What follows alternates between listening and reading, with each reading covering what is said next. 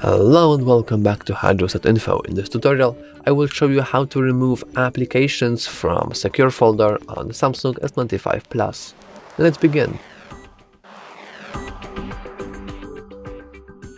Firstly, we want to go into our secure folder, input our password, and here we have all of our applications inside our folder.